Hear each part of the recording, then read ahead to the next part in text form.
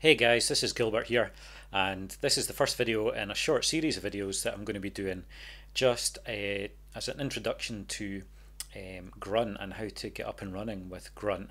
And if you don't know what Grunt is a JavaScript task runner, but all that means is that Grunt is a command that we can use just to run loads of different tasks, which can be especially helpful if you want to improve your development workflow, and if you have lots of repetitive tasks that you run, like minifying JavaScript files or compiling SAS files, or even testing or optimizing images. There's loads of different plugins you can use with Grunt.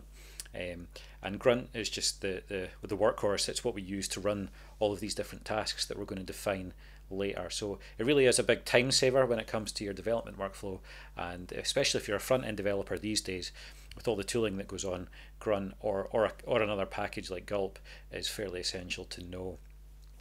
As a prerequisite to this tutorial series, we're going to just assume that you have Node installed in your system and that you know how to use Node and npm to install packages. Obviously, we'll be installing Grunt as a package using npm, and we'll also be installing our Grunt plugins as npm packages as well. So hopefully you've already got Node installed. If I'm not going to go through it in this tutorial, but just to say that you can install it via the Node website, and make sure you've got npm installed as well. So yeah, let's get running. This is my sample project that I've got here. This literally is just an empty project, not much in it at the moment, a SAS file that we want to compile later on. But just now all I want you to notice is the package.json file, and it's got your kind of default information in here. And we've got this dev dependencies object, and this is where we're going to store all of the Grunt packages that we need to install, including Grunt itself, so that if we share this project with another team member, they can just run npm install and all the packages will be installed automatically.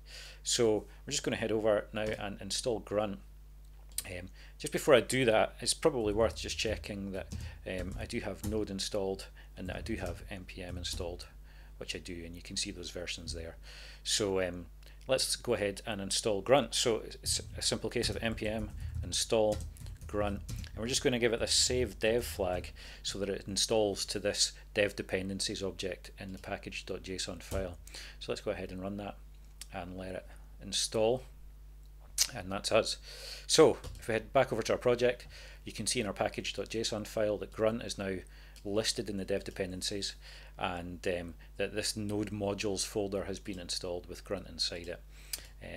So that's great. So that's Grunt basically installed in our project. The only thing that we need to do after this is to make sure that the Grunt CLI is actually installed in our system, because although we have Grunt installed in our project, we're not actually going to be able to run any Grunt tasks without the CLI.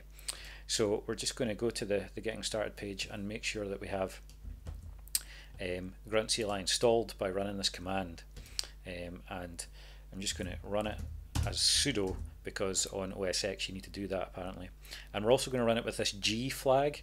This G flag here just means that it's a global install, so we're going to install it globally as a global package, and that means you only need to install the CLI once and run it on as many packages as you need to later on. So we're just going to let Grunt install, and that's us. Grunt CLI is installed. Grunt's installed in our project, and if I just list the files here, you can see that we've got our package JSON, but we don't yet have a Grunt file. So if I run Grunt, it's going to moan about the fact that we don't have a Grunt file. And so in the next tutorial we'll be looking at setting up a Grunt file, actually defining some Grunt tasks, and actually doing some work.